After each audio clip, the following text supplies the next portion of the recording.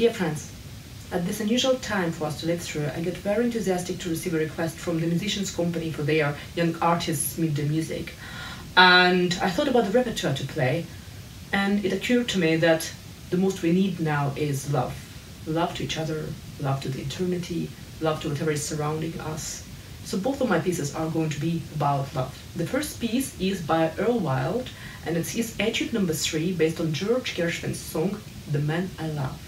And the second piece is a transcription by Vladimir Horowitz of a transcription by Ferenz Liszt of Mendelssohn's Wedding March.